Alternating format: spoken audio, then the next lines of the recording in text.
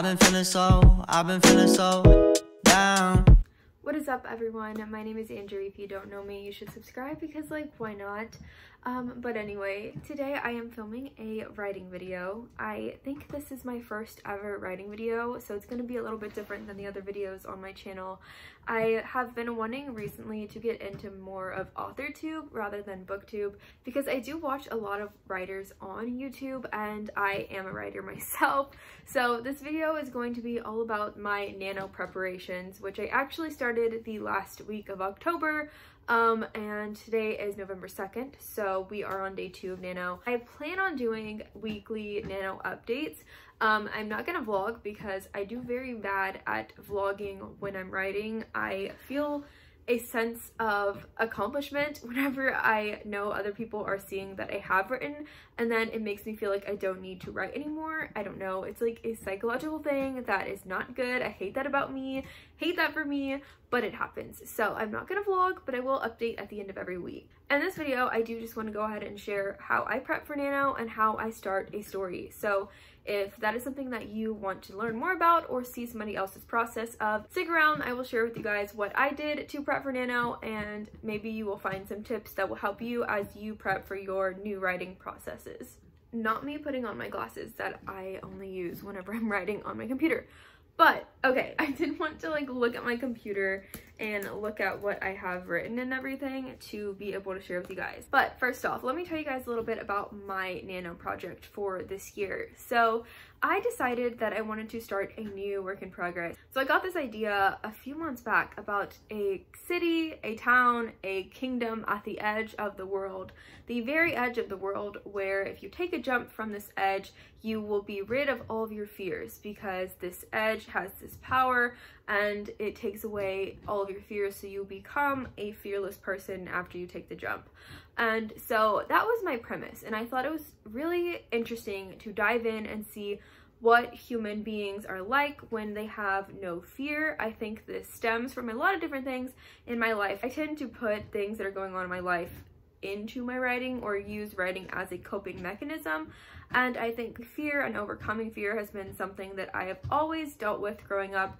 So this is something that I feel like has subconsciously been brewing in my head, but I'm excited to dive into it and really explore what being fearless means, and especially to my characters. I did not write a full-on outline for this one, which is surprising because for most of my writings I do write full-on like 10-page outlines, but I didn't do that for this one, and I just felt like I knew a lot and I didn't need to do an outline. But the first thing that I did do was start off with some brainstorming. So I have this like leather journal that I do a lot of my writing prep in for different stories. So I started off with just a very basic brainstorming page, and as you can see, I just started with the setting and what the daytime and nighttime would look like in this setting. And I also had the two towns, which I in this one called the inland town and the coastal town, because at this point I did not have even the town names. So that was, you know, a work in progress still. And then I just wrote my main characters that I knew would be living in which town and which would pertain to the setting. I always am pretty much just talking to myself through my writing. Like, I just wrote the question, what does the edge take away? So that's what I had to ponder and figure out. So then I have a running list of names that I like, that I would save for future characters that I find on Pinterest or that I come up with in my head. Just certain things that do not always come to me immediately. Also play around with different spellings of names and all that jazz. I also like to start a running glossary or whatever. So I have a words section to start off a list of different words that will pertain to the story, whether that be made up words or not. Then I also created a town names list and finally came up with the names. And I do all of this in an order that this is literally how my brain processes. I go from one thing to the other and it helps me lead into the next thing.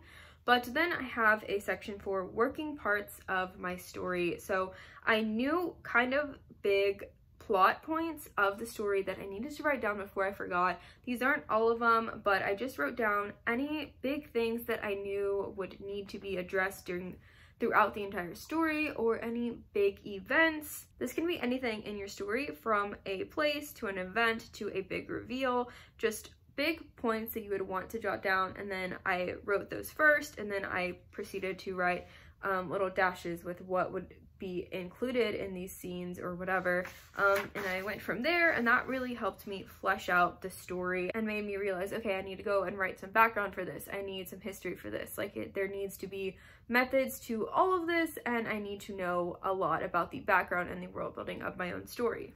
I also made a Nano prep list. Basic things that I wanted to do was like update my Nano webpage, create Pinterest board, write any history and background, create running glossary, come up with kingdom names, and create writing plan, which was a writing schedule. As you can see, I did do all those things, which I was pretty proud of.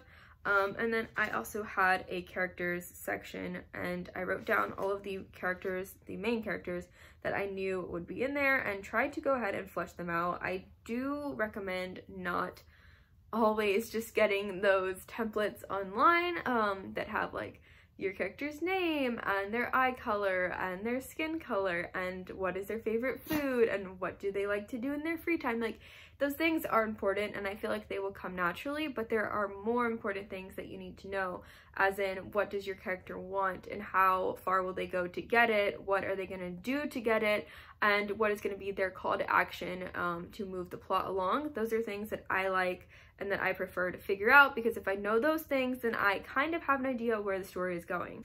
None of this will really make sense, and I will probably block out a bit, but I don't mind sharing my character names with you guys, because I trust that you won't steal them, but also there are plenty of books. I'm sure maybe some of these names are in other books already that I just don't know about. So I did just have quite a few different bullet points depending how important one character is, and I just started anywhere, honestly. Like the first person I wrote here, as you can see, her name is Safia, and she is not even like one of the main characters. She might get a POV, but she is not somebody that I'm going to introduce early on in the story. So I really just start anywhere that I am inspired, and when I get an idea, I write it down. When I get a line in my head, I write it in my notes app on my phone. I just need to have somewhere to put these ideas because I will forget. But yeah, then I have Asa, who is more of a giant main character. He is literally the fearless king. He's the bad guy.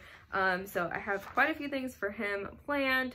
Then I have Belamin, who is the kind of rival court of the fearless king.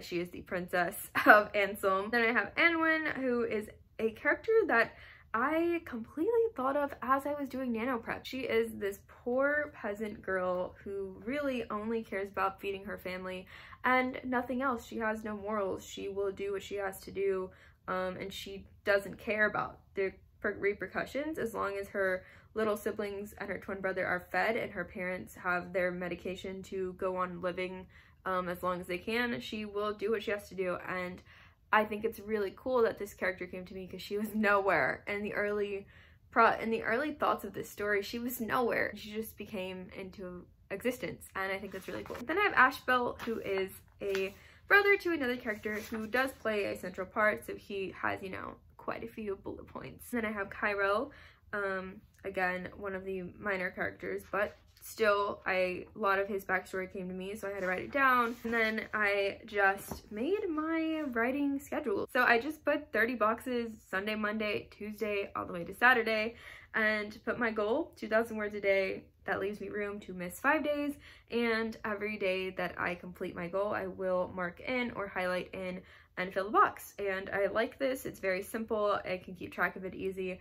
I've tried to do pie charts and line graphs before, and it's just too much. I don't want to do that. I'm just gonna do, if I hit 2,000, I'm gonna fill up the whole box. Like, I don't want to have to deal with the exact numbers. I will let Nano track that process on the NaNoWriMo website. But that is how I started my story, and yesterday was the first day of Nano, and I wrote 2,090 words, so I even went over a little bit of my goal. And then one other thing that I wanted to share is that I did create a document for background of the story for a pretty important history of the town, because writing other documents as if it was part of the story really helps me sort out the history for myself. So I just titled this Fearless Background, the date, and went to writing and I ended up writing about 850 words, 3 pages of background that I can reference when I need to, make sure there are not any continuity errors whenever I forget anything. I think that was a pretty important thing to do before I started my story. So that is how I prepped for Nano. That is how my progress is going so far. I will have an update probably on Sunday. I'd be incredibly interested to know if you are doing Nano, if you have anything to share with me, or any tips for prepping or working through a story without outlining, because I've never done that before, but I decided to go ahead and pants it this year, and we'll see how far that gets me. But my goal is to reach 50,000 words by November 30th, so we'll see how that goes. If you are doing Nano, good luck to you. I have faith and hope that we will all reach our goals and do good and just get by one word at a time. But that's pretty much all I have to say for this video, so I will see you guys in the next She writing said her video. favorite color yellow. It looked good on her dress. Trying to be slim, thick, nothing less, but she's falling in and out.